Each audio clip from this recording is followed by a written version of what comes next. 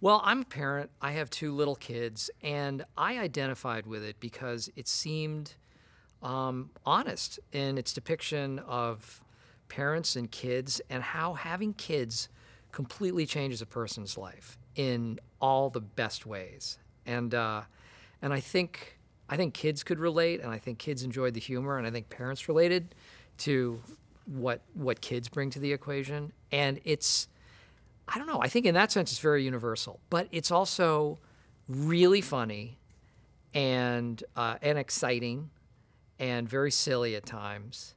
And who doesn't love the minions? I mean, come on, little yellow creatures. Everybody has to have a minion. My son wanted a minion after he saw it. He thought they were real things. Can we get one? It's like he wanted a pet minion somehow. I like to describe Gru as a man with a heart of bronze. It's not gold, but it's pretty good. He tries very hard. He's still despicable, but there are absolutely good and warm, pleasant traits to him. But he's not somebody that you should push too hard, or you will feel his wrath.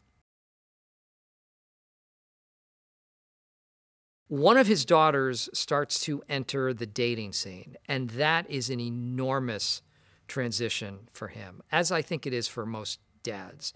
When they see their daughters maturing and becoming interested in boys, suddenly they're not the apple of their daughter's eyes, and I wouldn't even say a jealousy, but there is a tension that comes about between a father and a potential suitor. And that you see, protective dad in this movie. And it's something that you haven't seen up until this point from Gru. So it's interesting to see.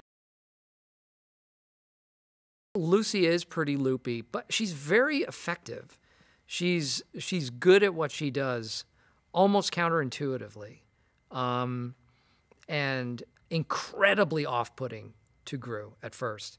Somebody that annoys him, who is sort of the antithesis of who he is. She's very perky and very talkative and flighty and a little clumsy, but also gives as good as she gets. She does not take any guff from Gru. So I think he is simultaneously repulsed and intrigued by Lucy. Think that El Macho is running his organization out of this mall, this indoor mall. So Gru is brought in to man one of the mall shops to try to get a better look at some of the potential